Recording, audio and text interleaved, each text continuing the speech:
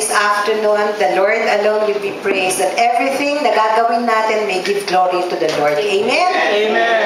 So to start, thank you, Brother June and Sister Malu. Thank you, Archie. Yan may mga nag-ano na for the sa pag-imbita sa amin. Actually, nung sinabi nga ni Brother June na mag-share tungkol dito, sabi ko, teka, tanungin ko muna schedule ng mga anak ko. Kasi agad sa isip ko, nung sinabi niyang family culture, hindi pwedeng isa lang ang mag-share. Kailangan bawat miyembro ng pamilya magkaroon ng bahagi. Dahil kanya-kanyang pananaw kami kung ano yung kultura sa aming pamilya na naging significant o malaki ang naging epekto sa buhay nila o yung pinahahalagahan nila. So, without further ado, una kong ipakikilala ang aking pinakapoging asawa, si Philip Ramos, to share. Si Philip po at ang mga anak ko po ay magbabahagi. Ang unang parte ay ano yung mga family traditions, practices, ano ang kultura po muna siguro para magkaroon tayo ng leveling off. Ang kultura po ay mga set ways, practices, behavior, language, traditions, customs na ginagawa sa isang pamilya na hindi lang one time but paulit-ulit hanggat ito ay maging bahagi na ng buhay ng pamilya, ng miyembro ng pamilya. Na pag hindi ito nagawa, may kulang. Ito yung parang identity ng isang pamilya. So, to start with, tawagin ko po ulit ngayon ang aking asawa, si Philip, to share kung ano yung sa kanya na significant o mahalaga na mga traditions or customs or practices sa aming pamilya.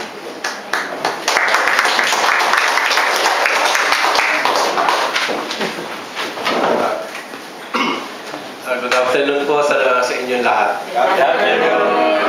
Well, when we were starting our family, meron nung sinasabi sa amin yung mother ko na paulit-ulit, no? She taught us many things. Pero may isang bagay na madalas nang sabihin sa amin, which is sabi niya sa amin, sama nyo hanggat pa isasama nyo ang inyong mga anak. Kasi dadating ang panahon, gusto nyo silang isama pero hindi na pwede. Kasi may lakad na sila ng sarili nila or meron na silang sarili pamilya, in which case hindi nyo na sila mapipilit na sumama sa inyo. So, having that in mind, no, nag-ano kami ni Kurit na gagawin namin magagawa namin para maging close sa aming mga anak. So, tatlong bagay yung aking gustong i-share this afternoon sa aming, yung mga ginagawa namin sa family namin. No? So, prayer is a very big part ng aming pagsasama ng aming family. We go to Mass together, Sunday Mass especially, no? Lalo na nung maliliit pa sila, nagsisimba kami sabay-sabay. And then on special occasions, anniversaries, birthdays, graduation, we make it a point na talagang magkasama kami magsisimba. Kahit na nung nag-aaral sila, na papasok sila ng maaga, 6 AM nagsisimba kami, no? Para magkasabay-sabay kami ng pagsisimba. Sa ngayon mga panahon nito, may mga trabaho na sila.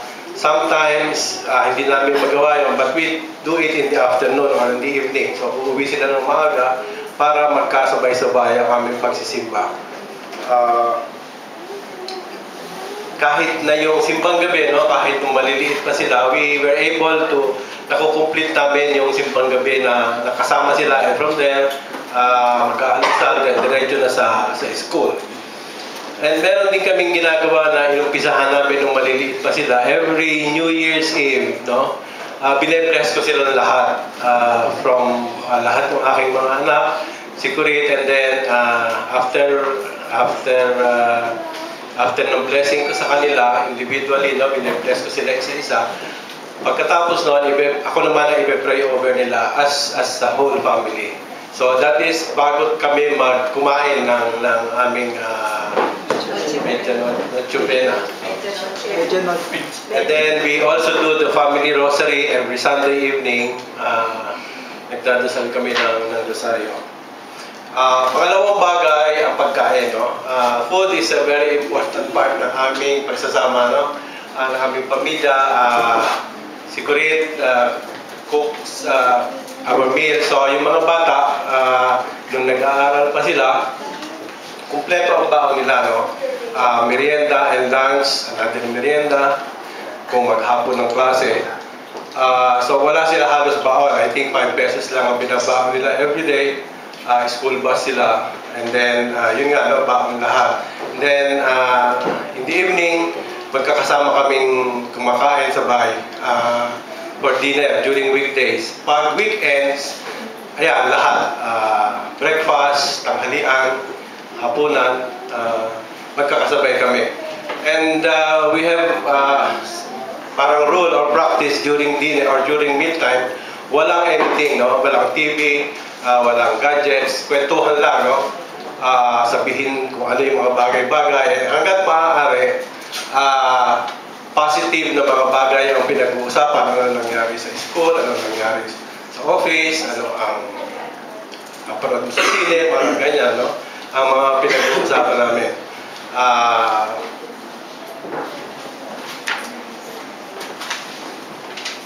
Tapos, during special occasions, again, no, yung mga birthday, graduations, ako nagbabakasyon yung nag-aaral, na nagtatrabaho pa ako at nag-aaral sila.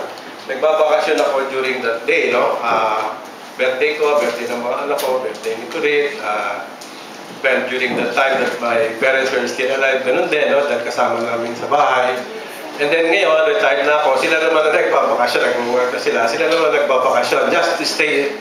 Kahit nasa bahay lang kami, no, hindi naman kailangan lumabas para kumain. Basta sa bahay lang, during that day, we go to mass, we eat together, part of the celebration. Minsan, nag-restaurant, minsan nag-sine. But the objective is maging magkakasama sa araw na yun. No? And today, meron kaming minsan nagkakataon na pati mga apo kasama sa pamamalengke, supermarket, sa gano'n. Because they enjoy magsumakay dun sa pushcart. And then, lastly, ang gusto kong i-share is yung moral values and integrity. No? I learned from my parents kung paano maging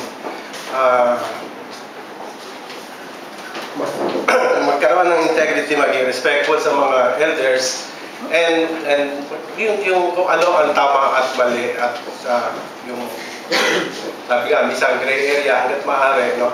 Pinipilit kung alamin kung ano yung tama. And we are proud to say na we believe the same values na i-pass on namin sa aming mga anak. Our children are now adults, but they have exhibited yung mga values na mga tamang values na mga kahit sino magulang ay magiging proud. Example, I would like to cite 3 examples. No? Si TJ, yung nag-isa naming lalaking anak, once nahuli sa Pasig ng driving, no, violation. So may mga kasama siya, and usual, nagpaparinig yung enforcer ng pwedeng ayusin, and yung kanyang sakay, who happens to be his boss, a foreigner, was giving him 500 pesos para ibigay dun sa enforcer, para hindi na sila ma-istorbo. But TJ did not accept, hindi siya nagsuon, hindi niya tinanggap yung 500, but binigay niya yung lisensya niya, and then he accepted his violation. And pinuntahan niya later on yung kanyang lisensya sa Pasig, no, kung saan really babayaran yung multa at babawiin yung lisensya.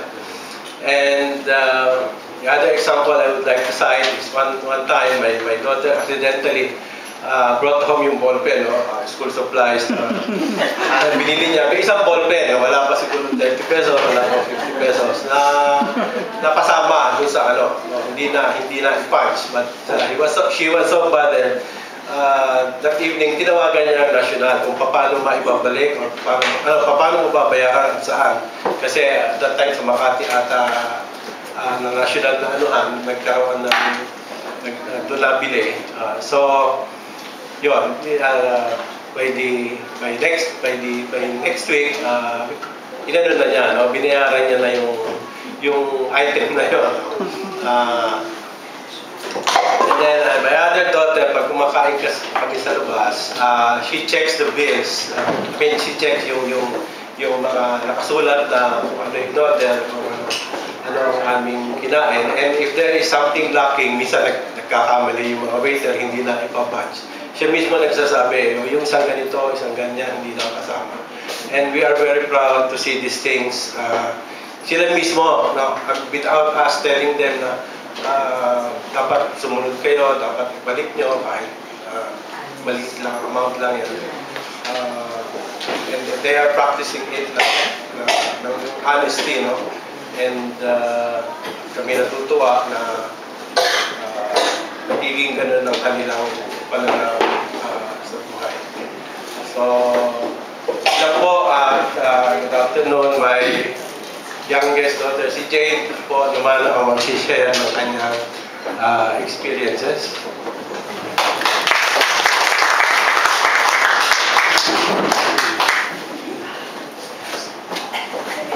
Hi, good afternoon po.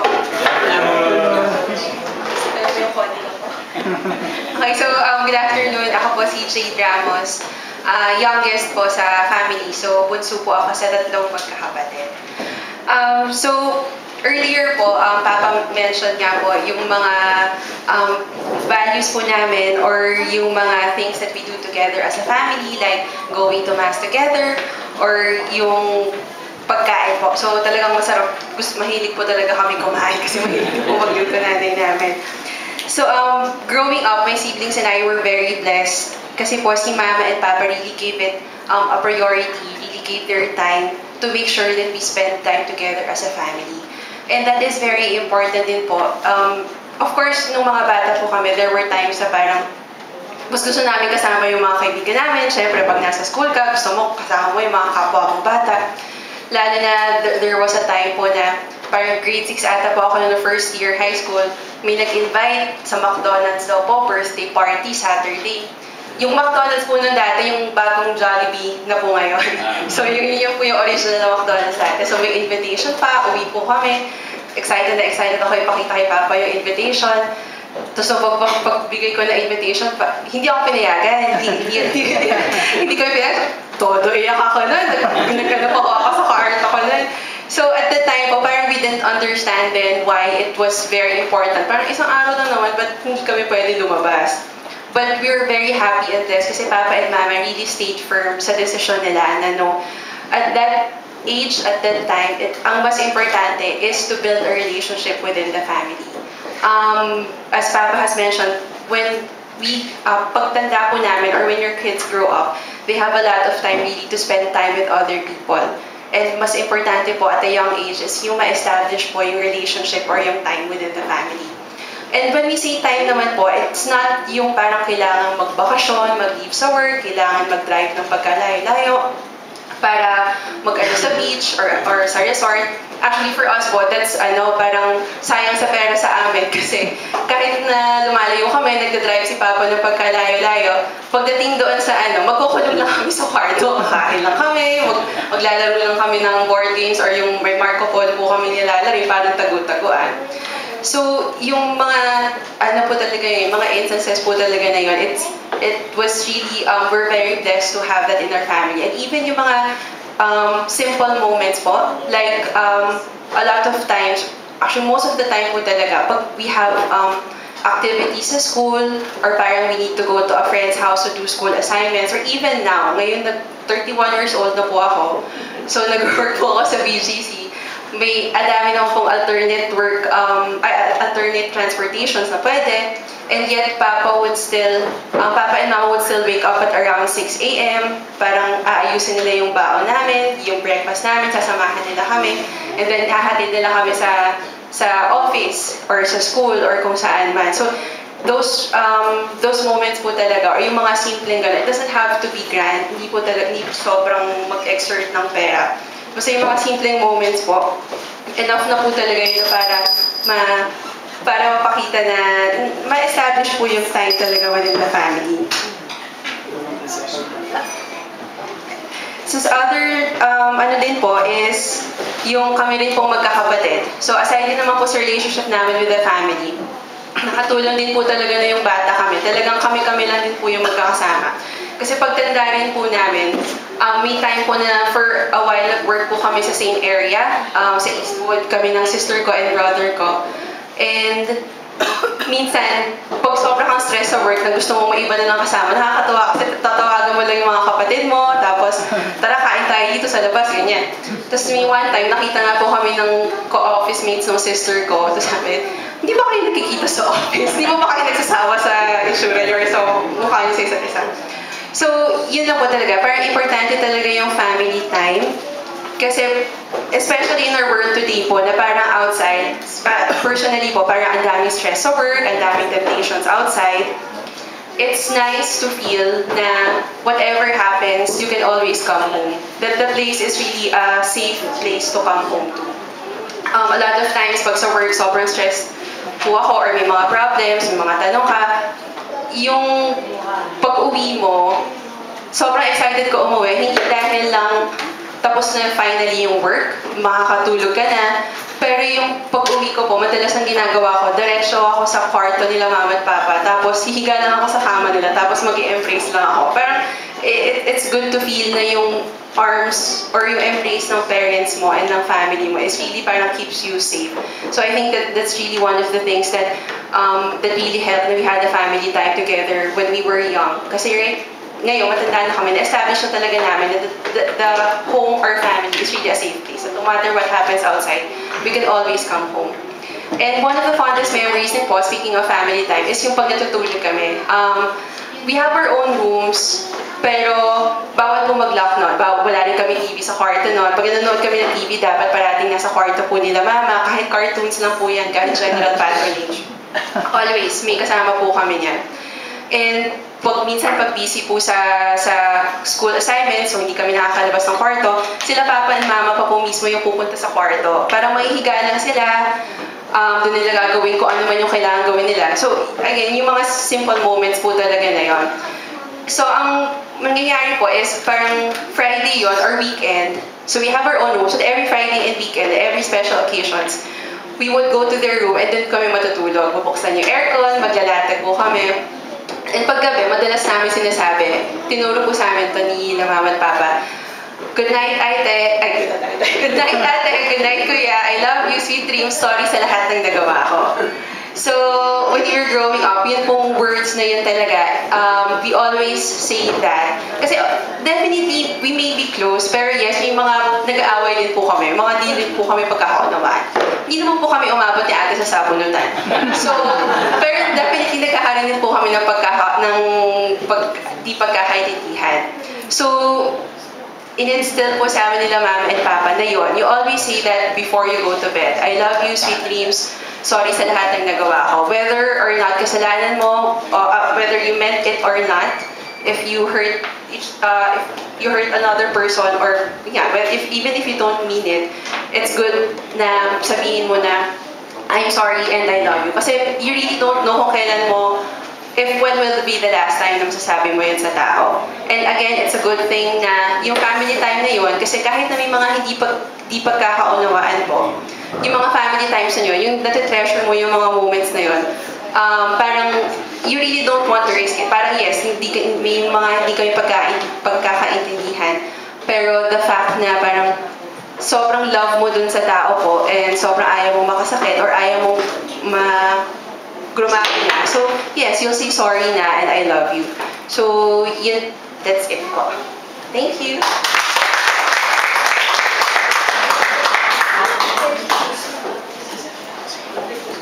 So, introduce ko po yung sister ko. Gigi Talastas. Siya po si ate. Good afternoon po. Ako po yung accidentally nakauwi ng ballpen. Kasi hawak-hawak ko po sa tenis, hindi ko po napansin na bumagsak yung ballpen sa bag ko. So, I'm Jeannie Ramos Talastas. Ako po yung eldest. And ito po yung aking pinakagwapong asawa. Ako po si Jojo.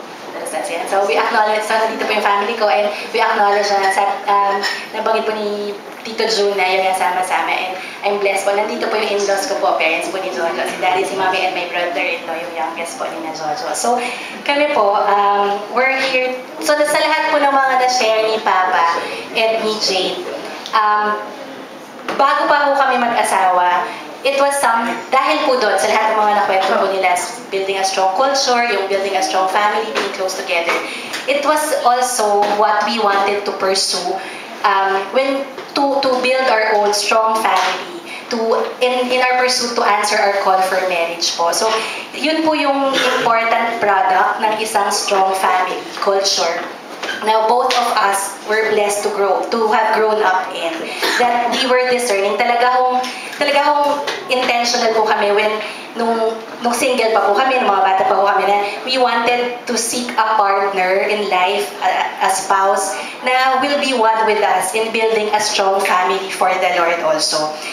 These cultures also po and traditions were, for us, hindi lang po siya basta masaya lang, bonding moment lang, pero it was how our parents, our families, revealed to us how God was as a loving Father po. Na through these traditions and experiences that we shared together, mas naging totoo po yung pagmamahal ng Diyos sa amin. Kaya ngayon, we are a young couple, a young family, clear po sa amin, even when we were boyfriend-girlfriend, na we want to pass on the same to our children, na ganun din to the next generations, that it's something na we will build a strong relationship, a strong culture with them, because gusto po namin na makilala nila ang Diyos through us. It is acknowledging yung purpose ni Lord for the family, that His love and joy will be alive in the family. So, from that po, yung mga lahat ng shinare ni na Jade tsaka po ni Papa sa una, tatlo po yung siguro very applicable and priority sa amin ngayon bilang batang mag-asawa po. So, one is yung couples first. So, lagi pong sinasabi na yun na minsan madalas pong carried away na laging yung mga bata, na yung kailangan ng mga bata. For us, we were blessed to have witnessed in our parents na priority, kahit sobrang huli na kaming inaalagaan, hindi nila nakakalimutan na priority pa rin nila yung isa't isa bilang mag-asawa. Na ako po personally din, and nung mag-asawa na kami, so dalas ko pong nakasama si mommy and daddy, it was clear na truly the greatest legacy po, yung pinakamahalagang, aside from your faith in God, yung pinakamahalagang maipapasa nyo po sa mga anak nyo, ay yung pagmamahal namin mag-asawa.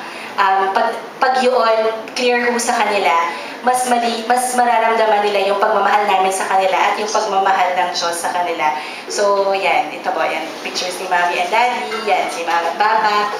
Tapos yan kami, last anniversary po na 7 years na po kami mag-asawa. So, 7.5 this June. And we'll be turning 8 this December. So, ano po yung mga bagay na ginagawa namin? Sabi nga nila, hindi kailangan grande pera. Lalo na ngayon, starting po kami, so wala masyadong labas-labas. Pero sa bahay, pag tulog na po yung mga bata, nanonood po kami may mga favorite shows po kami pinapanood, we spend time together. Minsan, consciously, hindi po kami nanonood, we just talk. Very important po na we catch up. Si Jojo, very thoughtful po pag nasa office, update niya kapag nasa office na, minsan kalagitnaan ng araw, text niya ako, kumusta kayo, kumusta yung mga bata, kumusta ka. Ako important po yun na, kumusta ka, pagod ba, or ganyan. Pag uwi sa bahay, ganun po ulit. So, yun lang pong basic communication of checking up on each other. Doon na po nagsastart yung kwentuhan and yun. So, affirming one another po is another way. In what ways? Pwedeng verbally, also during special occasions. So, ako po nakalakahan ko po sa parents ko po, yung nagbibigayan sila ng cards sa isa't isa. Tapos, para nung mas malaki na kami, naging tradition namin na yung card ni Papa kay Mama, binabasa po namin ng malakas kasi kinikilig kaming lahat. So, yun po yung parang naging ritual na minsan di na binabasa ni Mama kasi malabo na yung mata niya. Kami na lang yung nagbabasa sa kanya. So, thankful po ako kay Jo na alam niyang important po sa akin yun. Medyo language of love ko po yun. So, siya rin, every occasion, may card po siya. He takes time to really honor me or thank me for the things that I do. Ganun din po yung ginagawa namin ko sa kanya. And ganun din po yung tinatry namin gawin sa mga anak namin ngayon. So, yun po, I guess, very important na ma-establish yung strong relationship between husband and wife. Foundation po for a strong culture for the whole, for the family po. So yung next. Next is yung aligned choices po. Gumagawa ko yung mga choices namin bilang mag-asawa ay ano po talaga, we make sure na pinaprioritize namin ano yung makabubuti sa aming family as a whole, sa relationship na po. Yung hindi lang, kung nakita namin from our parents na si Jeannie lumaki siya na si Mama was already a housewife ever since. Si Mommy ko rin stopped to take care of us when I was mga I think 9 or 10 years old. And ang nakita po namin dito was yung career, yung kabuhayan po. Ito ay paraan para tulungan yung pamilya. Pero hindi mo i-adjust yung relationship mo sa family dahil lang merong nangyayari sa career mo. Pero ina-adjust mo yung career mo kung ano yung pinakamabuti sa family mo sa lahat ng bagay. Yun po yung naging inspiration sa amin din. Yung nag-decide kami. We made several decisions along the way that were difficult. And yun nga po, I think one of the biggest ones was after 12 years in the company I was working for, is a very good position. We decided po that I would leave that company and find something na mas balance po. Kasi even though napakaganda po nung rewards financially, nag-evolve po yung trabaho in such a way na kino-cover namin, yung sinaserve namin yung bangko, lahat ng countries, no? So yung team namin, buong round the clock from Australia to US, may kino-cover. So marami kami mga meeting, conference call na up to 9, up to 10 p.m. twice, thrice a week. Tapos nagkakaroon kami ng unang anak and pag late ako nakaka-uwi. And we discussed that long term, hindi po yun yung gusto namin sa family namin. And so we chose that. I believe that eventually I ended up with a different work na malayo po, yung financially malayo po siya dun sa dati ko. And yet, when we prayed about it, and even now when we look back at it, parang sa amin po, tingnan namin yung rewards na even though in many ways, we have to sacrifice pa yung kailangan talagang matipid yung mga thank you. Pero yun po, the difference is really in the time that we're able to give. Malaking bagay po sa akin yung nakaka-uwi ako, nagising pa yung mga anak ko. I'm able to tell good night to them. They know that I'm there. Dito nga po nag-start yung meron tradition ng bata pa si Therese pag hindi siya makatulog. Eh, may isang beses kinantahan ko siya ng para makatulog, meron ka binidyohan namin yung You are the sunshine of my life na Stevie Wonder. You are the sunshine of my life. Nung baby pa siya, meron kaming video na kinakantahan ko siya nun. So nung lumalaki na siya, 2 years old, 3 years old, hindi siya makatulog sa gabi. Yun, sabihin ko, you want daddy will sing sunshine. So yun, tapos hanggang sa later on po, gabi-gabi na gano'n po. Yun ang tradisyon namin na bago matulog, Daddy, I want sunshine. So, yun yung sunshine. Papakanta siya, bubuhatin ko siya, kakantahin ko siya, yung kakantahan ko siya sunshine. Tapos, good night, Therese, God bless you, I love you. Tapos, higa siya. Nung pinanganak si Catherine lumaki, nakigaya din sa ate. So, dalawa po sila. Si Therese muna. Tapos, Catherine, you are the sunshine of my life. And that's the decision po that we made to have more time.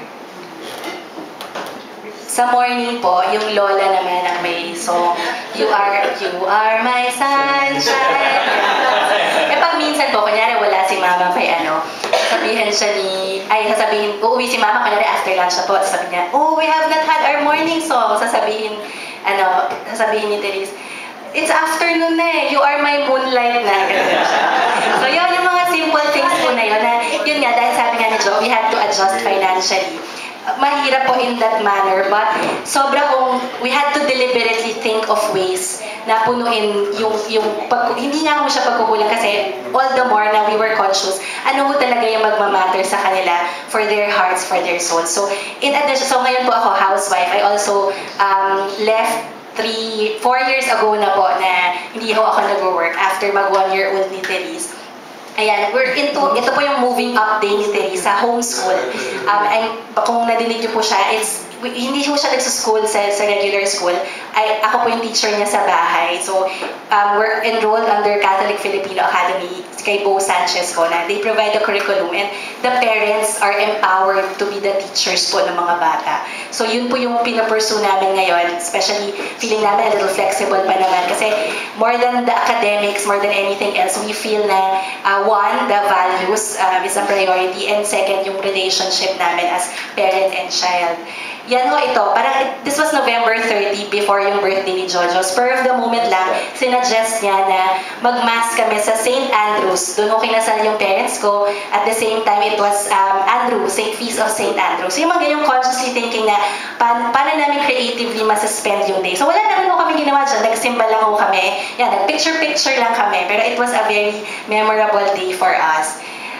Ayan, may cooking lesson, impromptu cooking lesson with Lola Corito. So, yan, so may, ayan, mga pasalubong from doon sa kapatid ko po sa Canada, yan.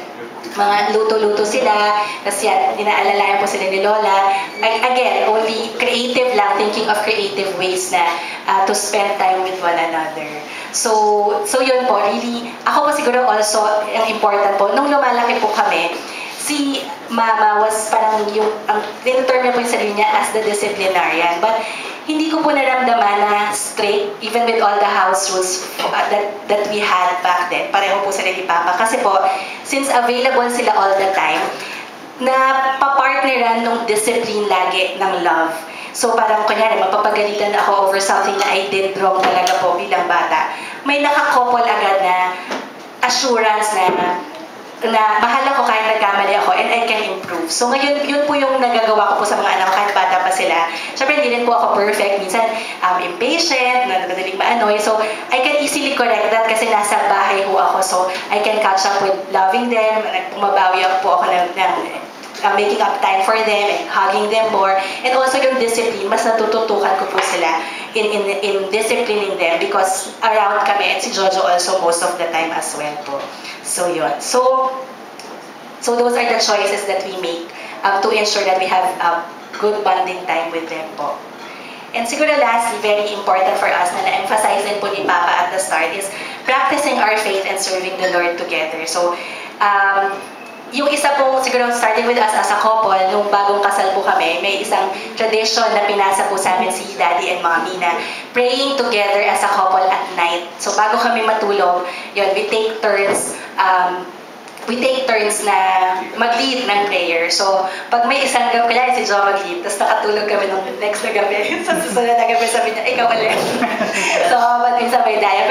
Pero minsan, during difficult times, it's very meaningful na when you pray together as mag-asawa, as a couple. So, it has helped our journey together. Also, nabanggit po ni Papa, as much as possible, we go to Mass together.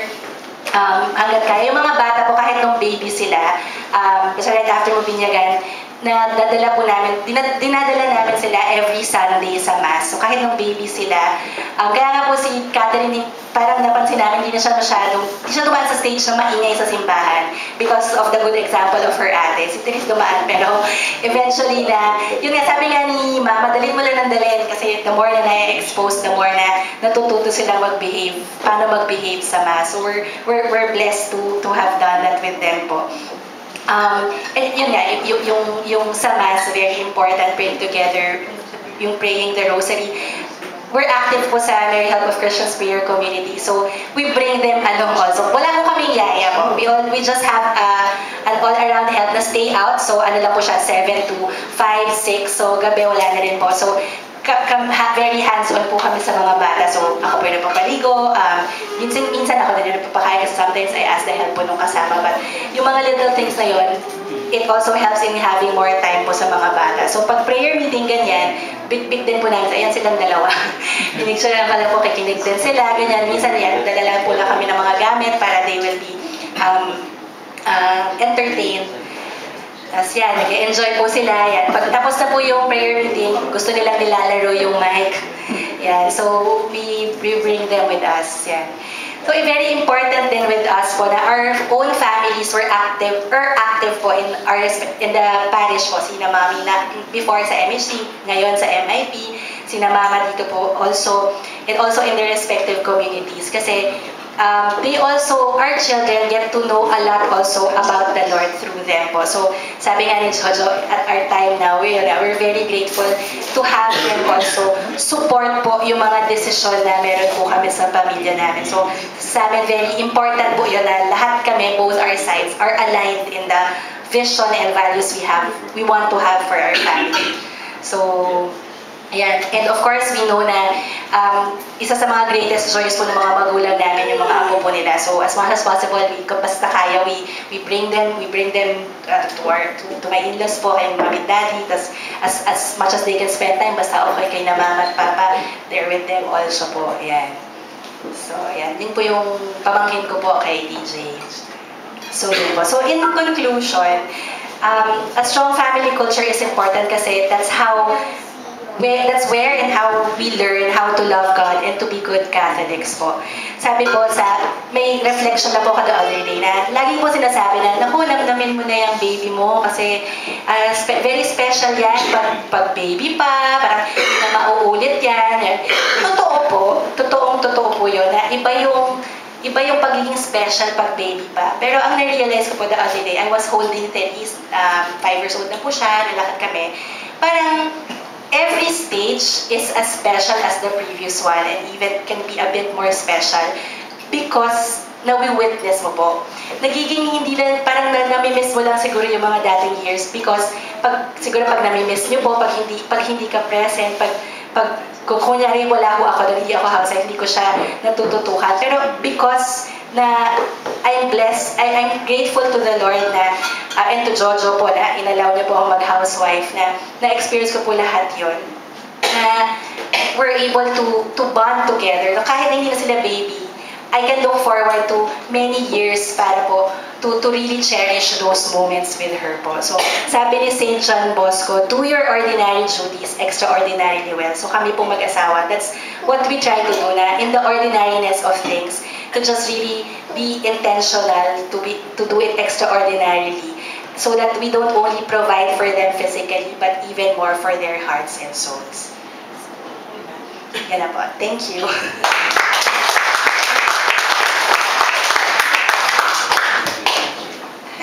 Ako po ulit. So I'm here naman po on behalf of my brother, si Kuya TJ po. He's in Canada po with his wife at Elaine and their 1-year-old, going 2 years na po pala, 2-year-old son po, si Theo. So, nag-send na lang po siya na something that related po about the prayer community, so I'll just read it aloud po. Our parents brought us to the prayer community when we were still young. This became another opportunity for us to experience God's transformative love and learn that the greatest achievement we can ever accomplish as a family is to become a family for Christ. We were blessed that in this community, we met people, our brothers and sisters, who have the same vision for their families and strengthened our family's desire to follow Christ more closely despite our sins and weaknesses. Growing in the prayer community is one of our parents' greatest gifts to us. Just to share with you po actually, when we were growing up, bata pa lang po talaga kami, dinadala na po kami ng parents ko. Meron pa po nun Kids for Christ? Kids Ministry. So, tagal na po. So, mga pa 5, 6, or 7, talagang minsan, bakit? Talagang lang po kami, pinipilit po kami. Pero we're very happy na dinala po talaga kami nila and pinilit po talaga nila kami na even if it was on a Saturday na you would rather spend it at home or mag-relax na lang after the school week. So we're very happy na dinala rin po kami. And yung sister ko po and si Kuya John doon nag-meet. Yung brother ko po and yung wife niya, although there were schoolmates, sa prayer community rin po talaga na-develop din yung relationship nila. So now as parents, I pray that God will give me and my wife Elaine the grace to continue this tradition with our family. Currently, we are journeying with Couples for Christ in Canada. Indeed, it has been a strong influence to keep our family bound to Christ. I'm grateful that our parents taught us the significance of belonging to a prayer community and how through the years, through the ups and downs, joys and struggles, it clarified the identity of our family. It gave us direction and clarity as to what kind of family that we want to be, a family for Christ. I have my own family now, and I know we will form our own identity as a family. But we will surely start with this tradition of journeying with our prayer community. So now let me turn you over po back to my mama. Ang title po ng talk na ito ay Rekindling Family Cultures. Rekindling Family Culture. Rekindling, ang ibig sabihin daw po sa Tagalog ay buhayin muli o pag-alabin muli. Bakit kailangan pag-alabin? Ayun, malag na nga. Ba't kailangan buhayin muli? May namatay ba? We all know that the family is under attack. Many decades ago pa, nadinig ko na yung tungkol sa culture of death. May mga speakers kami. Alam niyo naman yung death, di ba? Divorce, euthanasia, abortion, same-sex marriage, and etc. Lahat ng mga, sabi nga kaya, yung family culture can be positive, can be life-giving. May family culture na nagbibigay buhay, pero may family culture din na pumapatay. And nowadays, kapag hindi solid o kung hindi solid ang family culture ng mga bata, ng mga anak natin, ang dali-dali nilang maloko. Dahil minsan mas malakas ang boses ng hindi tama, ng maling kultura kaysa doon sa tamang kultura. Kaya sa panahon natin ngayon, we all know, nababasa niyo siguro sa Facebook, pinapasa ngayon sa Kongreso yung tungkol sa same-sex marriage na ang pag-aasawa pwede na sa lalaki, babae sa babae. Pag ito naging batas, alam na natin, susunod na ang divorce dyan, susunod na abortion, euthanasia. Pag wala ka ng silbi, tayo na susunod sa society kasi pabigat na tayo patayin na lang na yung mga matatandang iyan. So, parang lahat madali na lang, wala na yung elemento ng sakripisyo. So, sa family, nakukuha at natutunan ng mga bata yung magbigay, umintindi, umunawa, magpatawad. More than anything else, naalala ko yung isang istorya na actually 2 years ago lang umuwi yung anak ko si TJ. Sabi niya, Mama, galing kami sa simbahan, papasok kami sa bahay. Bigla na lang, all of a sudden, lumingon siya. Alam mo, Mama, naku, maraming salamat talaga. Pinilit nyo kami na magsimba araw-araw nun. Nagulat ako, paano niya naalala yun? Kung hindi nyo kami pinilit magsimba nun, hindi ko maa-appreciate ng ganito ang misa. Because sa totoo lang po, as in talagang pinipilit ko sila, bit-bit ko ho sila, lahat. Nung kinasal ho kami ng asawa ko, I was 20 years old. Pinanganak po yung first baby namin, 22 years old ako. At the age of 28, 3 na ho ang anak ko, 5 years old ang panganay, 3 yan. Umiigib kami ng tubig, hila-hila ko yung 3 bata. Naghirapan tubig sa better living nun. Pero at 20 years old, by the grace of God, sabi niya, I truly believe everything is grace. Natanim sa isip ko, napakahalaga ng masayang pamilya. Nung nag-propose po ang asawa ko sa akin, I prayed before I answered him. Sabi ko, isa lang hiningi ko, Lord, bigyan niyo po ako ng masayang pamilya. Isa lang po. Hindi ko naisip na hiningi ko na yumaman kami, bigyan kami bahay, kotse. Isa lang hiningi ko kay Lord, Lord, bigyan mo po ako ng masayang pamilya. And yung moment na yun na nagdadasal ako, hindi ko pa siya sinagot noon. Nagdadasal pa kasi ako. Biglang kinalapit niya ako, Corito, may falling star. Sabi niya gano'n. Ako ko talagang love na love ko falling star. Romantic ko ako. Nung kita ko na bumababa yung falling star, thank you Lord. I claimed that nasagot ni Lord sa akin. That indeed, pero hindi po ako umasa lang sa falling star. Talagang nung nag-asawa po ako, I really decided I will do everything with the grace of God para matupad yung pangarap ko na magkaroon ng masayang pamilya. And at that early age, natanto ko na to have a happy family, kailangan kapit-tuko ako sa Diyos. Kapit-tuko ako kay Diyos at kay Mama Mary. Alam ko at that young age, sabi mo, grasya ni Lord, hindi ko maisip paano ko naisip, pero naalaman ko at that time, batid ko na kailangan ko ang Diyos para matupad itong pangarap na ito. Kaya so blessed kami. We got married 1981, 1990, lumipat kami rito. Naka-attend kami ng mag-asawa sa Life in the Spirit Seminar. A few years after, bitbit namin yung mga anak namin. Attend din sila ng Life in the Spirit Seminar. Pag uma-attend kami ng prayer meeting, totoo yan, sabi nila, bitbit namin sila. And I had that longing na alam ko kasi araw-araw hindi ko kaya kung paano magpaandar ng pamilya o paano ang tamang pagpapalaki ng anak. Kailangan ko ang Diyos. At yun ang nagtulak sa akin na magsimba araw-araw. Araw-araw pupunta ako dito para makinig sa homily, magbasa ng Bible. Kailangan ko ng guidance dahil alam ko hindi ko alam. Wala akong alam. Nung sinasabi nila, eventually, naisip ko, ako lang ang nabibless pag nagsisimba ako. Kailangan pati buong pamilya ko. Kaya bitbit ko sila, maliliit pa sila, dadating sila sa eskwelahan. Pag may meriendahin ko lang, pagkatapos magmerienda, magpapahinga, gagawin ng homework. Tapos nung takbo na kami sa simbahan, lalaro-laro lang sila doon. Pero basta nagsisimba sila. And true enough, sabi nung, hindi ko makalimutan yung isang tiga-simbahan din, lumapit sa akin. Kasi nakikita niya araw-araw nagsisimba nga kami, kasama ko yung mga bata.